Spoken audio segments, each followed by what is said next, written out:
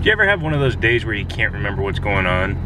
Now, I know I gotta do something, but off the top of my head, just can't remember what it is. Oh. Now I remember. Trying a new mount. It's a rigid piece. It's not all wobbly with a big end on it, so hopefully that'll keep you from shaking too much.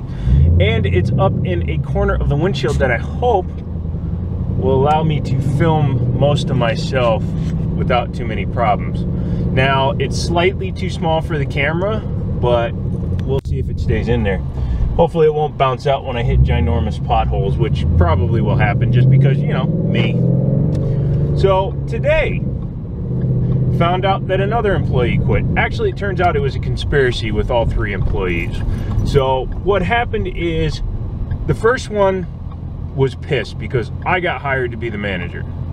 He insisted that he should get the chance to be the manager when he was consistently selling 4 to 6 cars a month.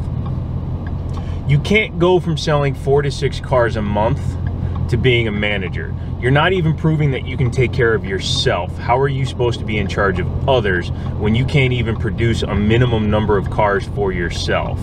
So they obviously passed on him, hired me, because even though he is a few years older than me, I have just as much experience in the business as he does, and I have a better selling record, period. So he talked a new guy who, quite frankly, he had taught, so that guy wasn't doing very well anyway, but we had a chance to rehabilitate him as it was, but he took him with him. What happened was he went first, had his interview, got hired at a dealership, sent his buddy, the one he took with him over there, and got him a job over there, and then he had a third person go over there. Now, I happen to know where they went. I happen to know the managers over at that store. Now, the used car, new car sales industry is one where you can get fired from a place today and by the end of the day have a job at a place literally down the street, which is what happened. Now, his selling record and the fact that he took a noob that doesn't know what he's doing with him, coupled with everything else, means he's not going to last long there either. But of course it's going to be management's fault, underutilization, blah, blah, blah. I used to run a finance department, blah, blah, blah. I deserve all this, blah, blah, blah. I never feel that way. Every day when I go into work, I'm like, shit, what do I have to do to not get fired?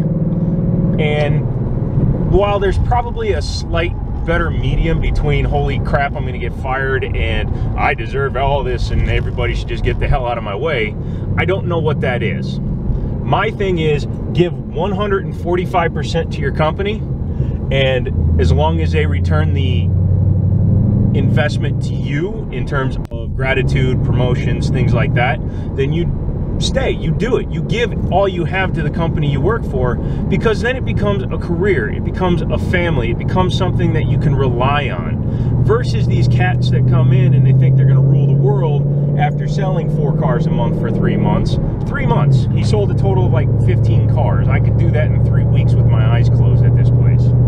So, and I've threatened to come out onto the floor and sell for a month to show everybody how it's done. And they might take me up on it, and then I'll have to put my money where my mouth is, but it ain't hard. Not where we are, not what we're doing, not how we're selling vehicles. So, yeah, if people want me to, I will, but then they get embarrassed and go, oh, I didn't realize he was going to do that. Yes, I do that because I give all of myself. But anyways, going back to what I was saying. So we're down 3 salespeople. However, the 3 salespeople we're down equal 1 good salesperson. Now, the only sad part about 3 people leaving is coverage, because we only had 7 salespeople to begin with. Now we're down to 4, 5, and so we had 8. Math ain't my good suit. That's why I'm in car sales. But anyways, now that we're down people, there's going to be more people working more hours, and that's the only downside to all of this.